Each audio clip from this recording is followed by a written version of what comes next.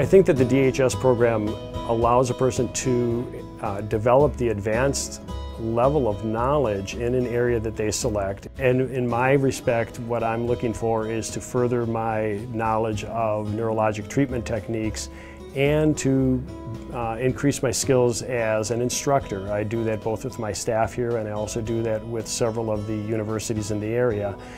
And to bring those skills to a level to contribute to the profession and to their facility that can't be done just by attending classes that are offered on a weekend basis at a local facility.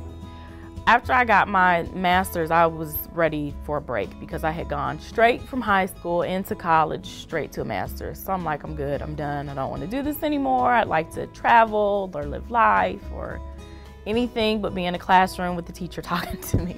So I decided to take a break.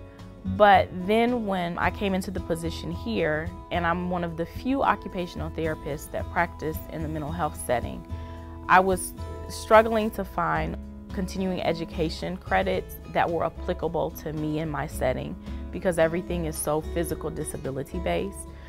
So I would find things and it would kind of pique my interest, and I'd have to figure out how I was going to study that or research it or look at it more. And I decided, well, if I'm going to have to get all these continuing education credits and half of the stuff I'm not really interested in, maybe I can look at a program and get another degree out of it and actually find course material that meets my needs practicing in this environment. So that's one of the things that pushed me to getting my doctorate.